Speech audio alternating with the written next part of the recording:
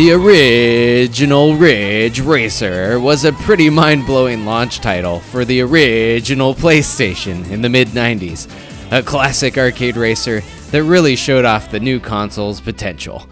And a few years and a few sequels later, the series would be fine-tuned and overhauled into this, one of the most beautiful and stylish racing games of the era, R4 Ridge Racer Type 4.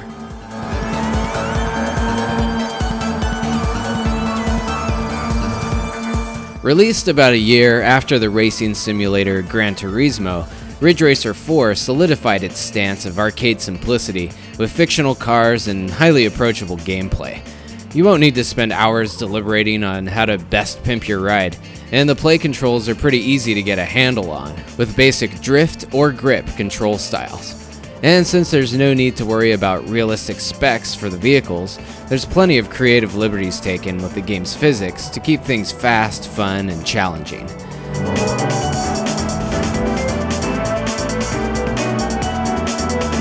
But underneath the arcade hood, there's still a good deal of depth in R4. There's 8 tracks and over 300 unlockable vehicles, a huge step up from prior games in the series that were often criticized for lack of content. The Grand Prix mode also offers up a great single-player experience that lets you take part in one of 4 different Namco-flavored racing teams and then be sponsored by one of 4 different auto manufacturers, complete with some manager talking smack to you. And once you complete the Grand Prix mode at least once, you can play through the courses in reverse in the other game modes.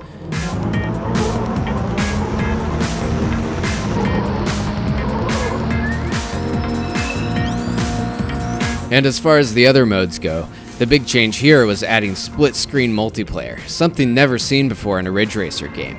And despite R4's beautifully shaded textures and high-performance frame rates, it still runs like a dream with 2 drivers going head-to-head, and it easily ranks as one of the top multiplayer racing experiences for the console. And with some other extras like some stylish menu designs and some kickin' electronic tunes that have become a signature for the series, it's hard to think of anything else that could improve this awesome package, but Namco even managed to include a wicked 60 frames per second remade version of the original Ridge Racer on a second disc included with the game. A great throwback and timely reminder of how gracefully the series had evolved in just 5 years.